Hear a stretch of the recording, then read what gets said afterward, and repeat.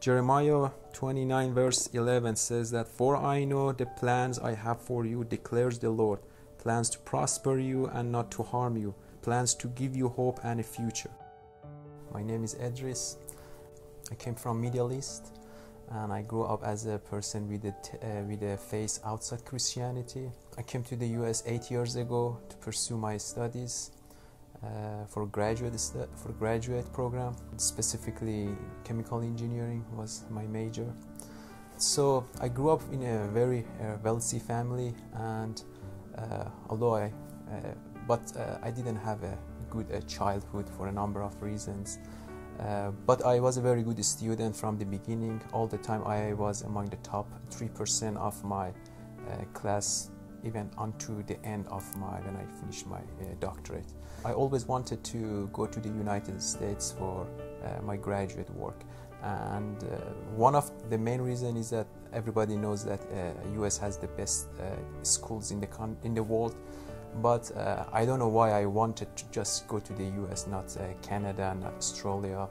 I was so committed to go to the US, and I don't know where it came from, but I sacrificed everything to get to that point. I studied a lot, and I got a scholarship from University of Colorado. I came here 8 years ago with 2 suitcases and very little money. And that was probably the life-changing journey for me. And I came I landed actually in O'Hare, and then I went to Denver. That was there when I met my neighbor, who were an older couple. They were very patient, very nice people, and they invited me to their Bible studies, which happened every Thursdays. And at that time I didn't have any faith in Christianity, but they were very patient. They knew that I'm a smart person and they cannot penetrate to me quickly, so they were very patient. I actually didn't go there for Christianity or Bible, just to see the people that were there. And at the end they were praying for me, but I was paying no attention to their prayers.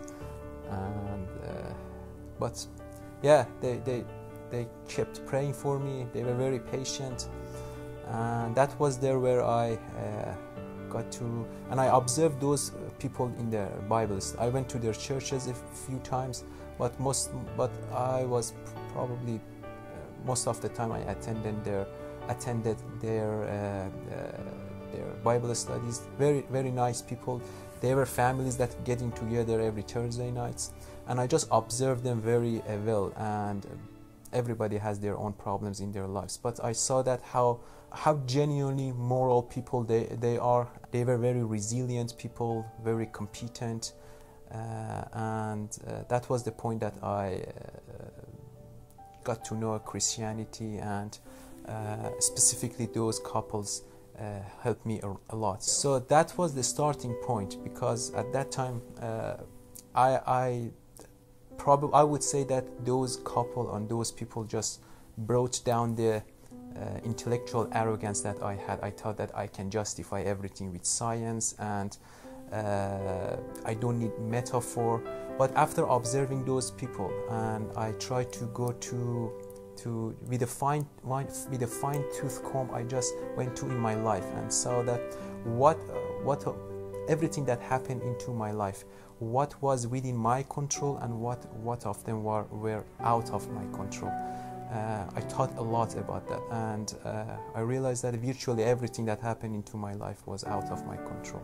Then I realized that, I'm not the master of my house. Probably that is the tipping point of my conversion to Christianity, is that Christianity says that life is suffering, but you can transcend your suffering. I was in Denver, and then for continuing my graduate work, I went to Salt Lake City, to Utah, to finish my graduate study. That's where I finished.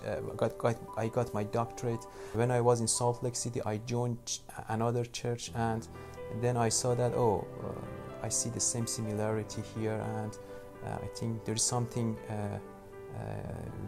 big underneath Christianity, and that was the place that I became Christian. when I graduated from Utah, then I applied nationwide, and I got an offer at DMAC, and I had other opportunities, and those offers came at the same time, and I packed out everything. I was ready to go, but I didn't know where to go because I had offers, and they were equally good offers for me. And I just asked God, said, I don't know what to do. I don't know which one is the right path. And something inside me beckons me forward to go to Des Moines. At that time I didn't know how to pronounce it correctly. And then I followed that path. I knew nobody in Iowa. I even didn't know how to pronounce Des Moines correctly. I didn't know those two S's are extra. I just Googled churches nearby, and I just found Reach as one of the top few searches. And the moment that I saw Reach, I was gripped by that. And even by looking at the photos of the Reach, I just liked it. And then at that time, there was 2 years ago, I came to Iowa and even reached 2 years ago, and we had evening services on Sundays. That was where I joined Reach. But the first year was very, very difficult for me. Between, I just got to know Chuck and Julie Weeman, which pretty much adopted me as their son. Then Chuck invited me to their Bible studies, and but I didn't go constantly because I was very busy. But on and off, I went there, and there I met Jeff Champagne, and I just attended the church, the Bible study twice, and I saw Jeff twice. And after this 1 month, this difficult 1 month, I called Jeff, and he came to my home. And when he saw my home, he just went beyond his call of duties and helped me a lot to get furnitures. And that was life-changing for me because I was laid low at that time. I had nobody. I basically needed some manpower to just lift the stuff to bring it to the home. But Jeff helped me a lot. That was great for me. Thanks to COVID, I had to work from home, and also I'm lonely, so I felt very lonely at that time. We had Bible groups by Zoom call, and I just maintained my relationship with those people.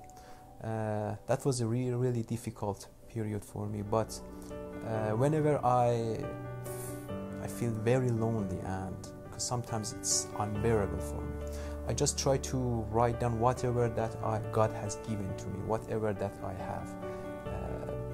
The list goes on, and then when I look at that list, then I stop complaining. What I really like about Reach is that they just trust strangers. I was a stranger in the Reach, but many people just trusted me, and especially Chuck and Julie Weeman, who put me on their wings, and many other families and people that they are really good friends of me, and it means a lot because I have no family in the country, and it's something that I'm eternally grateful for that.